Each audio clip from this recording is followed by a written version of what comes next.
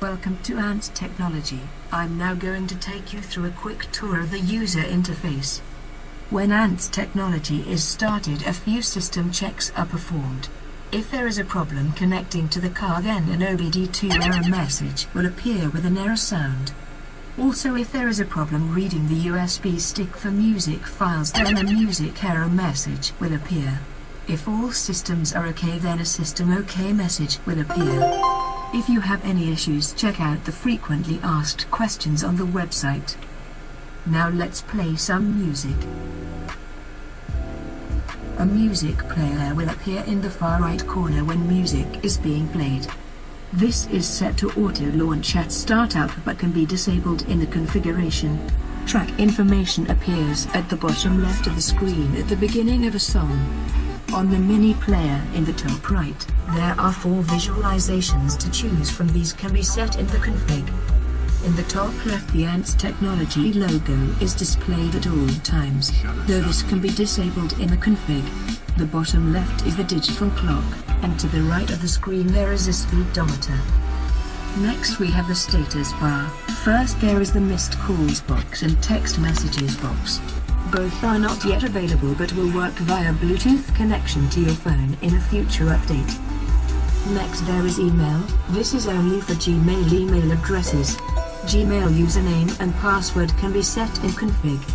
Next we have a fuel gauge. Only some vehicles are able to produce fuel level information. If there is an internet connection, an internet icon will appear. You can connect to your phone hotspot using the Wi-Fi utility on the desktop. When the car is connected and stationary, a brake icon will appear. If there is a GPS dongle connected, GPS icon will appear and the software nav will be activated. Next to the speedometer, if there is an internet connection, the current weather is displayed. The location can be set in config. This is what the main screen looks like.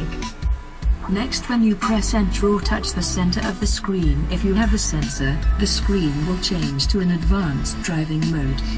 The miles per hour and brake icon are in the top right corner, a speedometer in the center.